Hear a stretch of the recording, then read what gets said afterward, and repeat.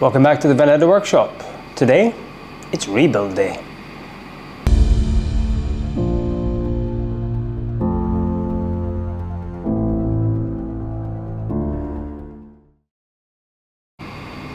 We finally got to the stage after lots of measuring and checking and prepping and scraping gaskets, etc.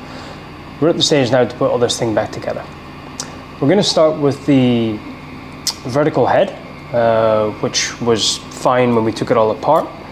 Put the piston in the cylinder, we'll put the cylinder onto the block, we'll button it all down.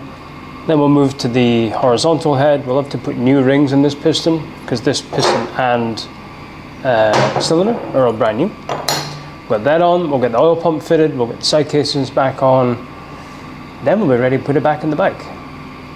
Can we do it this week? We'll see. We'll see how we get on. So first things first, let's get the piston in the cylinder. So because Ducati engines are designed in such a way where the cylinders are separate, you can actually put the pistons in the cylinder and put the cylinder back onto the block. Whereas if you were doing like a Japanese four-stroke, generally the head is in one piece and the block's in one piece. You'd have to put the pistons up through from underneath and then connect them to a con rod. So we do have a bit of advantage, but it does mean you're putting the pistons in backwards. With the three rings, as we discussed earlier, they compress into the cylinder, and you can see that there's quite a lot of stick out for them. So it's a lot of compression that has to happen. You can do this with your fingers. I've seen it done. It's not easy. It's got a lot of risks. So use a piston ring compression tool, which just makes your life a whole lot easier.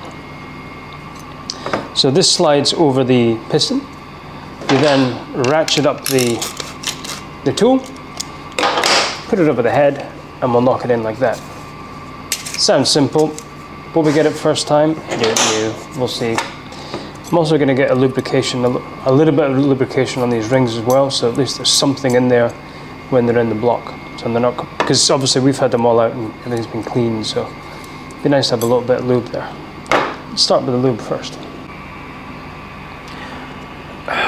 This oil that I'm using here is actually a lubricant additive from Zato, I think it is.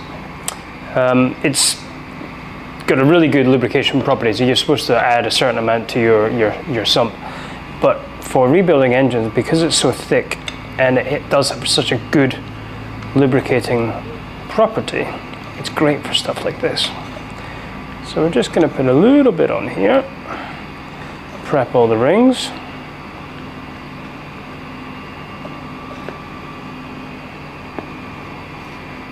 Good enough. And we'll just work it around. It's quite thick. That's a good thing. Just want to make sure that the rings have got a bit of friction with the oil so they don't move around as much.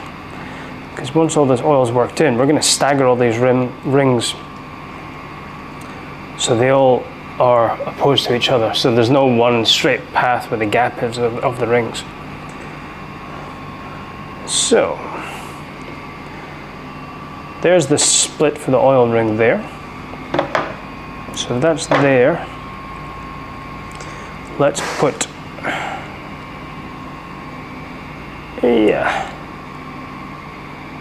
put the second ring in about, make a triangle kind of shape here. And we'll do the third ring around this side. This oil does make it really, really thick, which is good. So, top ring splits here, second ring splits, where is it? Here, and our oil scraper ring splits here. So they're all nicely separated. Okay.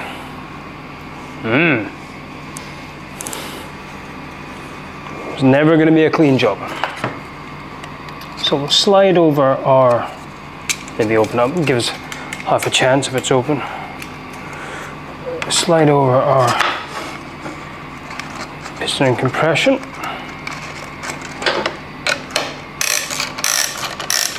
And then we're just going to tighten it up slowly.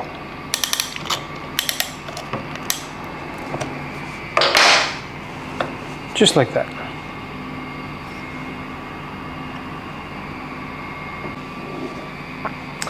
And then you've got a piston in. You can see it's flush with the bottom. I'm going to take our cylinder, and it's basically going to sit over here, and we're going to throw it in. Gently knock it in. So if we squeeze it so we've got a bit sticking out, and that way it's located nicely in the cylinder. Just check how tight this is. Yeah, it's tight. If you have it too tight, when you push the piston down, it just clamps in and won't go. If you have it too loose, the piston ring will split out, and you got a problem. So everything's down there.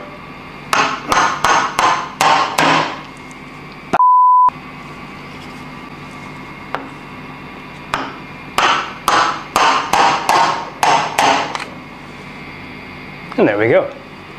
One piston in the cylinder. Fairly painless, second attempt, but it moves up and down there pretty easily, so we know the rings are nice and snug in the bore. Next job. Now we want to push this piston out just enough so we can get to the wrist pin, or the gudgeon pin, whatever you want to call it.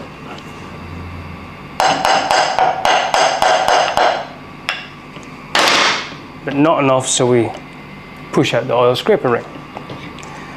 So from there, we can then slide the pin out. But because I've greased everything, it's all a bit slidey.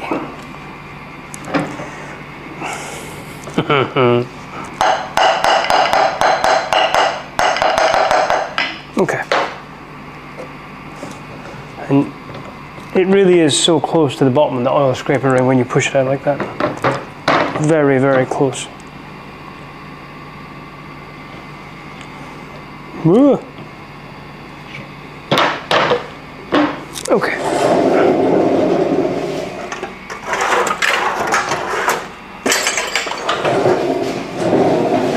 See, if I was a good YouTuber, I'd have all the tools at hand, but no.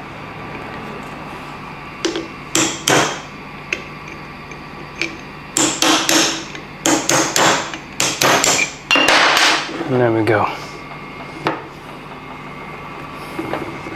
So now, the idea is that we'll push the con rod of the top cylinder up to TDC. We'll slide the wrist pin over the top of it. We'll push the pin in without the cylinder sliding over the piston rings. We'll then put the tiny, where is it?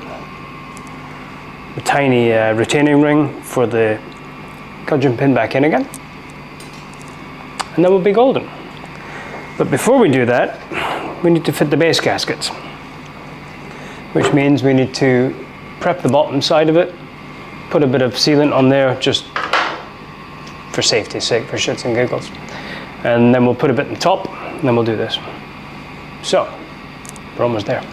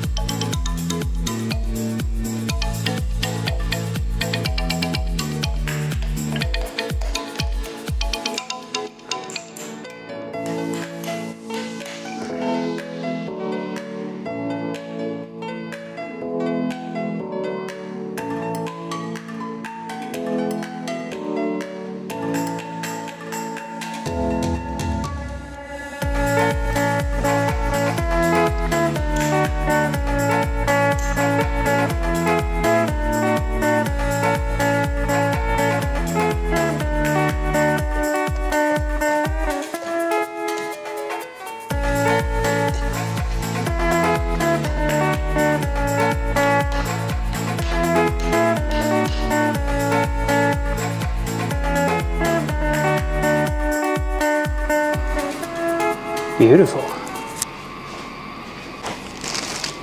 Okay, let's get a new head gasket on here. It's kind of annoying that these gaskets are only going to be on for a short amount of time before we have to take it off again. Aha! One hole is bigger than the other hole. Sorry, one hole is bigger than the other hole to go through the locating bush here. So there is really only one way you can put this gasket on. The way these gaskets work, I should probably explain that. There's lots of little layers of thin metal. So when you compress the gaskets together, that's what makes your seal. Head gaskets do not need any help with the gaskets. I'm just looking with the holes for the oil jacket. Yeah, so you've got your feed and return here. These are just small pressure holes. Alrighty, pick a cylinder head. Get the right one. Actually, make sure.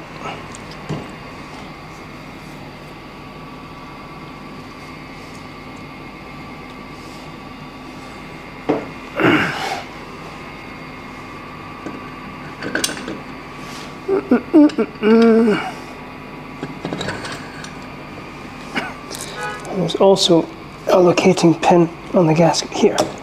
There we go.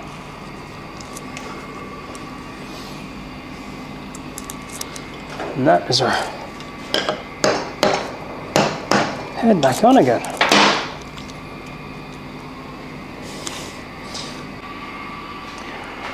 Before tightening this head down, we need to consult the manual to find out what the torque settings are, RTFM. You'll also see in the manual that it mentions grease on the threads and the base of the nut. It doesn't actually say exactly, but that's where you're supposed to put it. When you torque a bolt down, I mean the whole idea is you're putting a stretch onto the stud itself, which gives you pre-tension, especially on a cylinder head, gives you enough pre-tension to hold the seal down and also for the nut not to slacken off. Generally, a stud like this is probably going to be 60–70% of yield of the actual metal itself.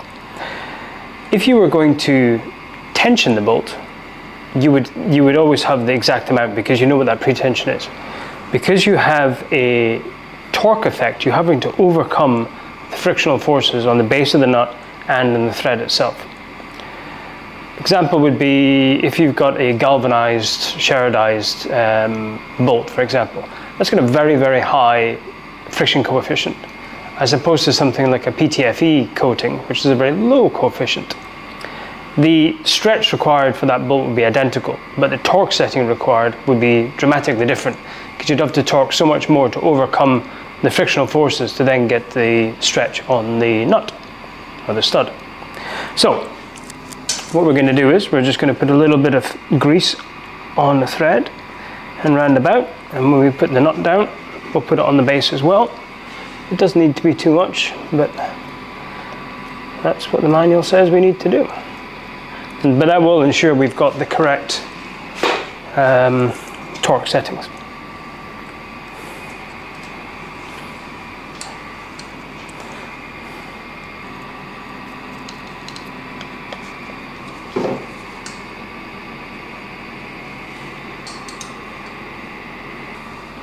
Okay, now we're just going to have just a little tension by hand before we start the first torque setting.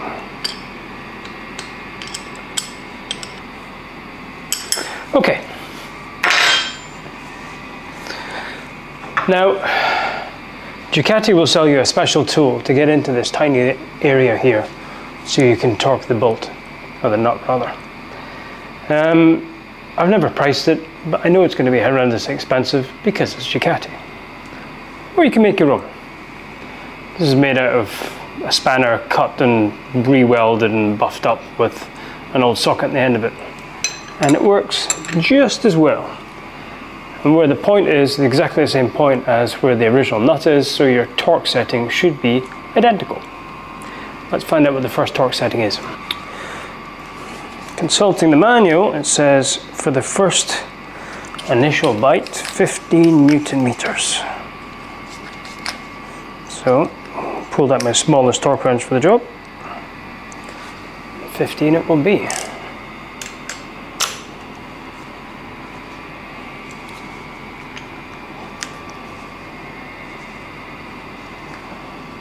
I'm actually just going to start squeezing these down gently and in order until we get to our first 15.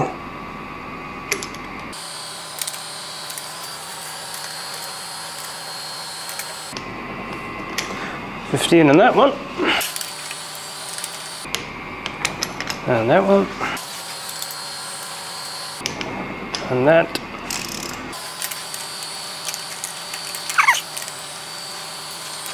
and 15 in that one. Next setting. Next one is a 30, so I use a bigger torque wrench for that. Starting this one.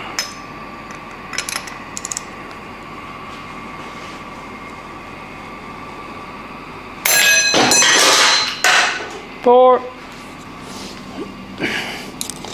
course I hit the grease spot. Damn it.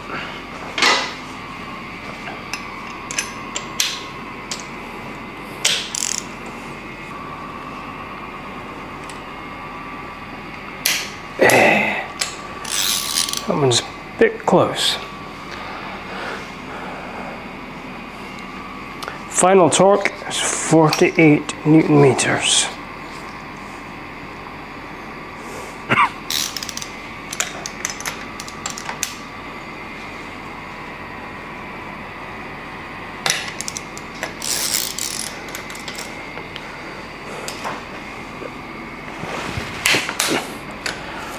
Beautiful.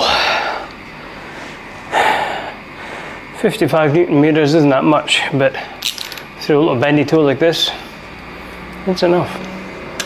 Okay. One thing we should have done before we even started this is cover the inlet and exhaust ports. Because the last thing we want to do is take all this off again because we dropped something in it. That wouldn't be much fun. I may not have done that before. Not in this engine anyway. So, top head is done. We're all ready to go. I think it's probably a good place to stop here. This has turned into quite a long, lengthy video.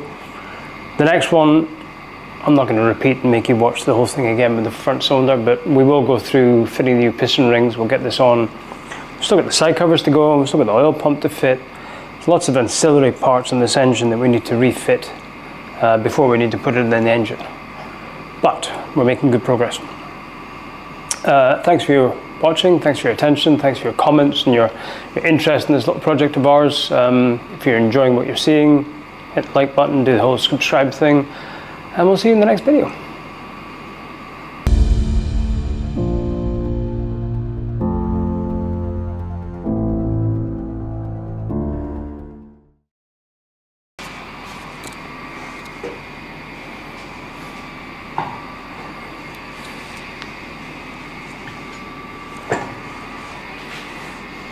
Magically, my spanner has disappeared. It really has.